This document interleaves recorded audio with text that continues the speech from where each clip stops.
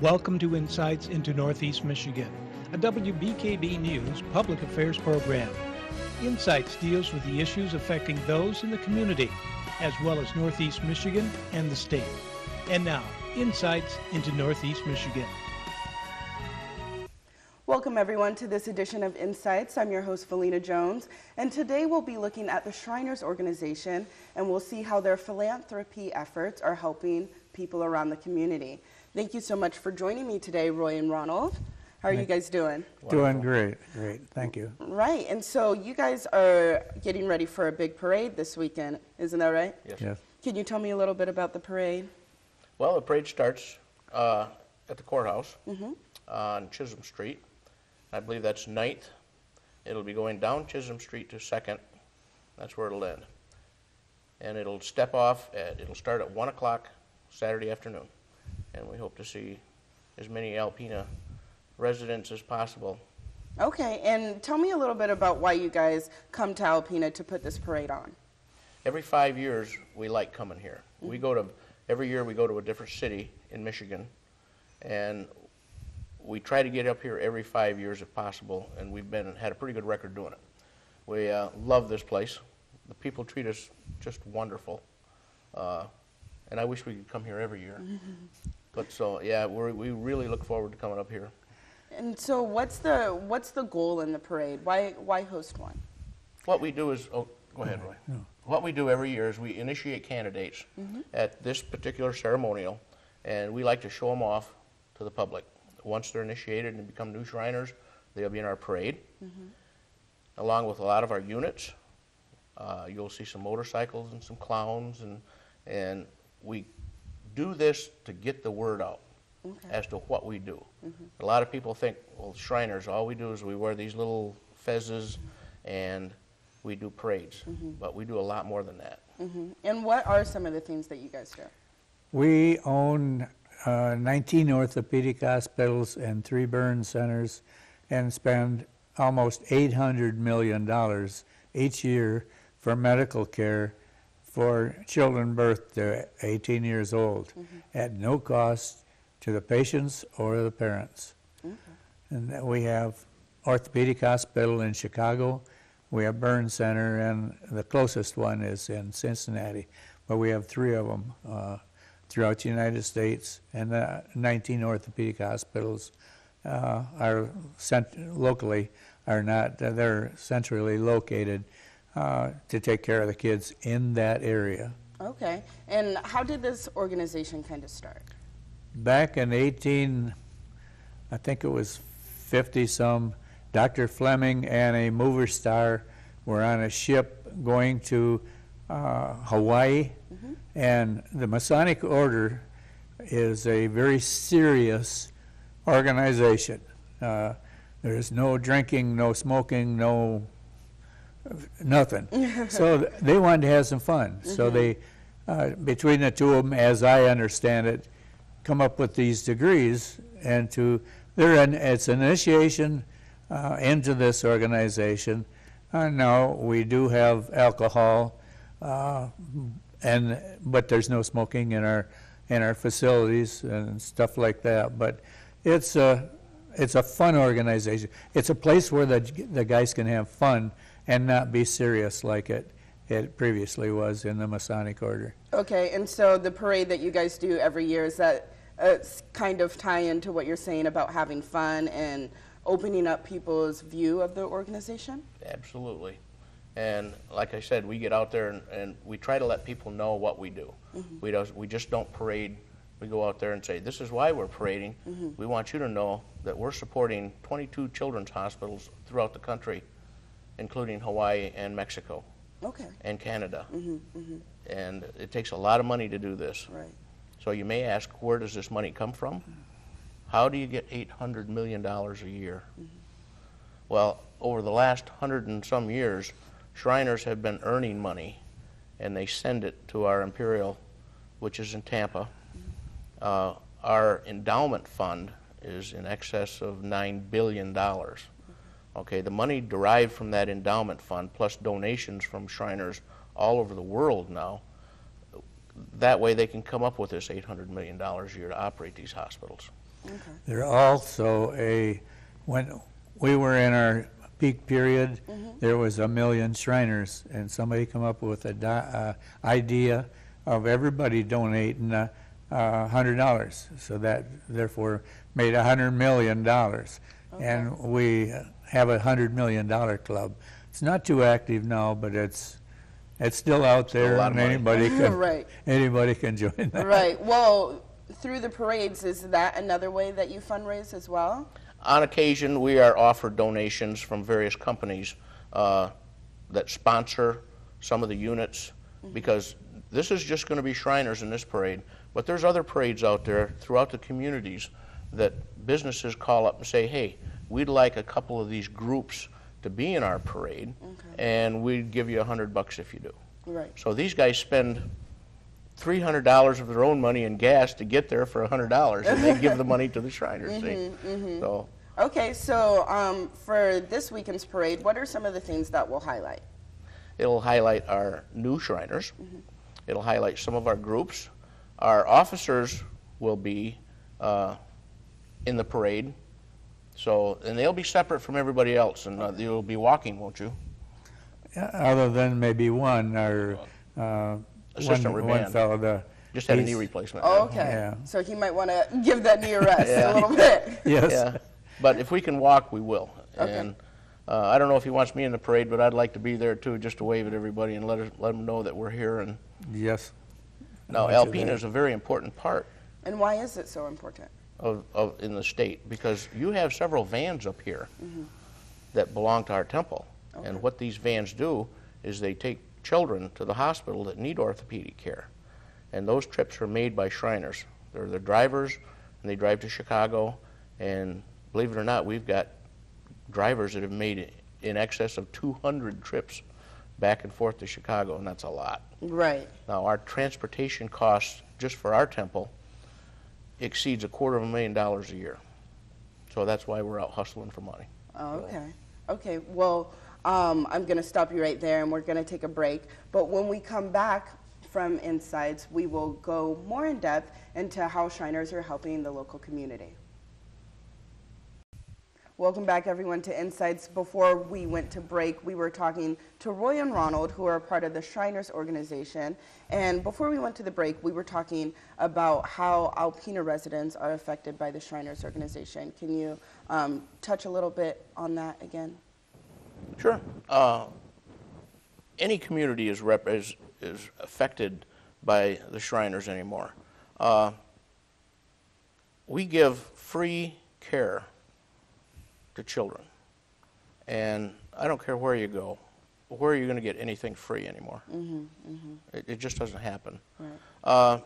About 3 years ago, we started taking insurance for the first time. That doesn't mean that you can't get treated without it. If the child has insurance through his parents, we bill that insurance company for whatever we can get. If the family has no insurance, it doesn't matter. And when we take the children down to the hospital, the parents can come with them. In fact, a parent or guardian has to be there. And if an overnight stay is required, the parents stay with the child at no cost to them. Okay. So you have a facility where parents can stay within the hospital? No, we pay for a hotel Okay. and all their food and the cost of the trip down there in our vans. Okay. Don't cost them nothing. Okay. And how many children do you guys treat within the state of Michigan per year? I'm going to say the last that I know was about 1,100 kids, Okay. And these kids range from what ages? birth to 18 years old. Okay. And Now, one thing to keep in mind, excuse me, but one thing to keep in mind, if we start treating a patient, a child, and they reach 18 years of age, that treatment continues no matter what age they are, as long as they started their treatment prior to 18. Oh, okay. Am I correct? That's correct. As long as they can actually do something to better the Yes. health of that child, okay. then they can. And what kind of health issues do the hospitals aid children with? Birth defects, cleft palate, cleft lip, scoliosis. There's just so many things that they have down there, even MS and stuff that they have. Maybe they can't treat the child for that, but they have a clinic down there that helps the parents deal with those diseases. And we have some of the world-renowned orthopedic surgeons down there in our employ, and it's amazing. The kids love it down there, and they'll call up, "Can I go to the hospital?" And that don't happen very often. And the doctors just love them down there, and the kids love the doctors. It's something to see. I know there's been a lot of kids. Birth defects is very trying. I know of a child that was born with no arms or no legs, and it's hard. Right. So you guys really specialize in birth defects? Not necessarily. There's cleft lip, cleft palate.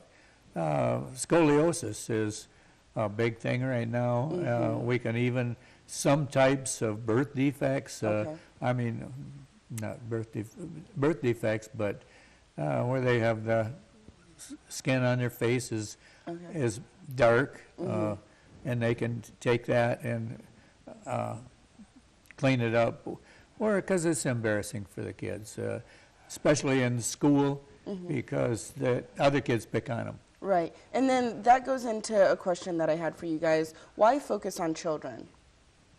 Who needs help more than children? It's, A child with any type of physical problem needs to be helped. And it's just, there's no reason for a child to go through life without getting help. And so many people don't know about us. And all they got to do is call a Shriner, or we'll give you a phone number. And before the break, we were talking about that there's also Shriners here locally in Alpena. How do they get connected with you guys from out of town? They are part of, excuse me, they're a part of our Shrines Temple, and they wanted to have vans up here, so we didn't have to come from Flint, Saginaw, Bay City area, clear up to here to pick them up. So we brought vans up here, keep them here, and they can go down to Chicago rather than come up here and then go back to Chicago, then come up here and go back to drop the van off. A lot of unnecessary miles and a big expense for us. Okay. So the Shriners that are here locally, what is their role? Well, their role is we have a group of people down in Clio, where our main office is, and they coordinate all this stuff. They coordinate it with the hospitals, they coordinate it with the patients that need, up here in the northern areas, that need to have appointments made, and we coordinate that with the Shriners up here. We call the drivers and say, okay, on July 15th, you're going to be picking up so-and-so at such and such an address, and the child and his mother will be being transported to Chicago. And there'll be 2 drivers that'll pick up the family and take them to Chicago, and if an overnight stay is necessary, so be it. And they will stay there until those people are ready to come home. So the vans here in Alpena really give that accessibility for parents and children who need to go to the hospital maybe in Chicago or downstate in Michigan. No, we have no Shriners hospitals in Michigan. Okay. It's just the office in Michigan. Oh, yes. Okay. Okay. But we do have our orthopedic hospital in Chicago and a burn center in Cincinnati, and we do a tremendous amount with the donations in research.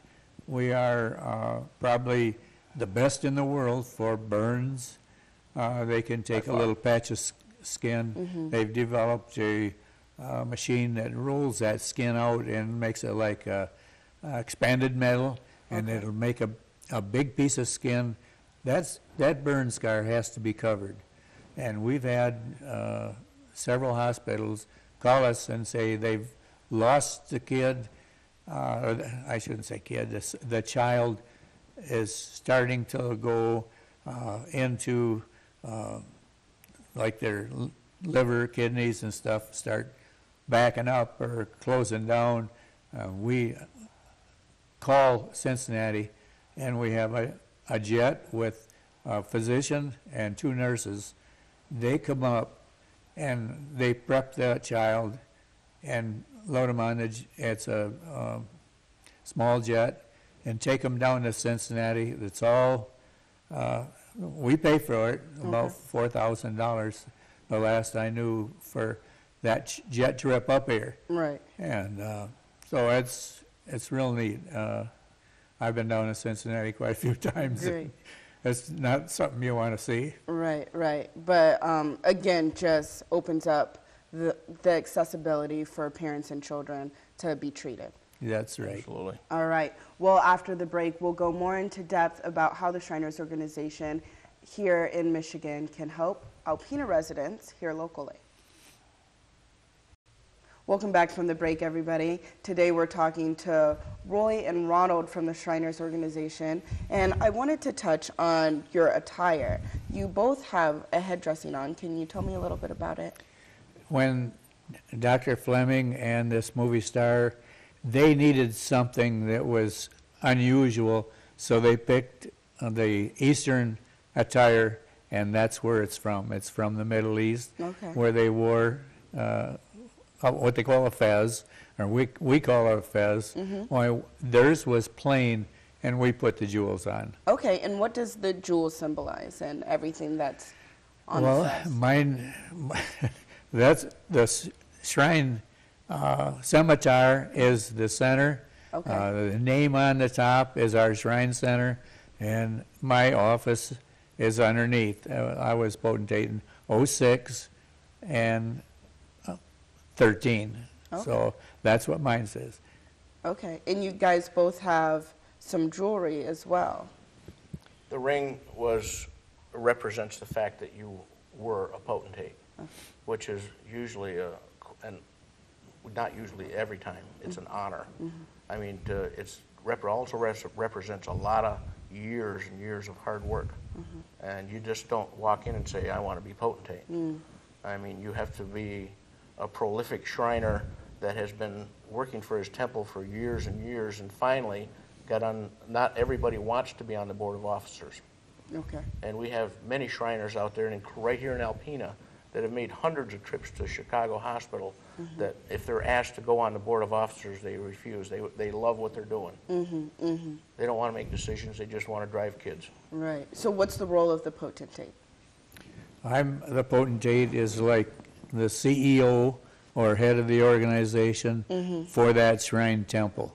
Ours happens to be one of 197 shrine temples, and I think Ron said there was 4 in the state of Michigan. There's Muslim Temple in Detroit, El Carafa in Saginaw, Saladin over in Grand Rapids, and Ahmed up in Marquette, Michigan. Okay. So really all over the state. Yes, so anybody can join wherever they live, wherever they want to. Okay. So during the break, we were talking about how there used to be mini clinics around the area for people to go and have doctors' visits and things of that sort. But now you guys have veered away from that, and you guys are starting something new. Right, and I'm going to tell you what we used to do, and then Roy's going to tell you what we do now. Okay, go for it. We would used to run what we call mini clinics. We would advertise the fact that in Burton, Michigan, we would be holding a mini clinic next August, for example. And we would get that word out in any advertising ways that we could. Okay. All right, we would have a doctor that would show up, an MD, that would donate his time. And as the children were brought in, he would evaluate them, knowing what the criteria is for the hospitals. Because not every child we can treat. So as these children come in, they're evaluated, and they say, yes, this child needs to go to our hospital. Then we would arrange for a meeting and drive them to Chicago for an appointment, and the doctors would look at them there and recommend a solution to the problem. Okay. And now we don't do that anymore. Roy? And now we have that number, I think it's posted, probably I posted on your screen, that is a number to call, our Chicago hospital, and you talk with the people down there in applications. They take the applications and any pertinent information like birth certificate, immunization record, Right, all the personal parents, medical all that information has to be recorded for legal purposes. And then they will make a determination whether the doctor, with the explanation of the parents, they'll make a determination whether they can treat that child or not treat them. Most generally, I've never seen too many of them turned down, so most of them are all accepted. And I was myself on the board of governors at the Chicago Hospital for 10 years, and it's a lot of fun. Okay, so what are the qualifiers for children to be treated? If they've got it, I guess the main thing is if they've got like scoliosis or anything that they can't afford to do locally, then we will take care of it at our facilities. Okay. Because there's a lot of people do not have insurance or any way of getting their children taken care of. Right. So that's what we're here for. Okay, okay. And you guys also said, I know you aren't residents of Alpena, but you frequent Alpena quite often. Yeah, the reason we do is, like I said before, we love it up here. I've been up here ever since the year 2000. Our potentate that year was Todd Clayton. And we have so much fun up here. That particular year, they arranged for the police department to come and arrest him and put him in jail. Well, Oh, just a little fun, right? just a little fun. And of course, we didn't keep him there. Right. But everybody rolls out the red carpet for us. And it's just great. And the brothers up here are a long ways from our Shrine Center. Right. And we don't get to see them a lot, so we feel it is our duty to come up here every once in a while and meet and have camaraderie with our brothers up here. Okay, fantastic. And why would you guys say your organization is so influential in philanthropy work and just to the community? I guess the CEO of the shrine, of that Imperial Shrine, makes absolutely nothing, where some of the other organizations, they make hundreds of thousands of dollars. Ours is not. We don't get paid for coming up here or any other place, and that is the fun we have. Just, hey, if you got money, spend it.